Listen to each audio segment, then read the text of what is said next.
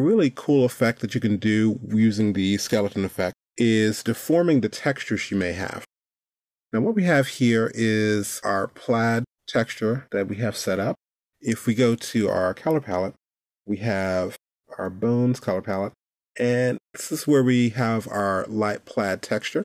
And the cool thing about any textures you import, I'm going to simply double click to edit, and you'll see that there is a checkbox that says Deformable by Bones.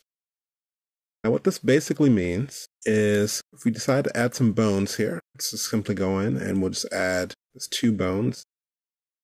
All right, we'll go to manipulate this. Because we have that box checked, if you notice, the shirt is actually bending, or the pattern of that shirt is actually bending along with the bones. And it's a really nice effect. Now, if we can go back in here, we'll uncheck this box and click OK.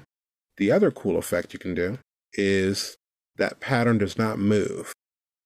So it's a nice little effect you can do for all of that. So it makes it appear as if the pattern is huge because it is set up to tile. So incorporating textures with bones, you can get 2 really cool effects.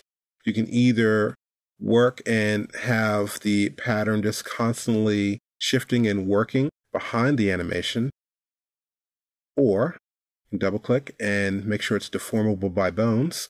And it's if the character is really wearing a plaid shirt and that pattern stays with the arm.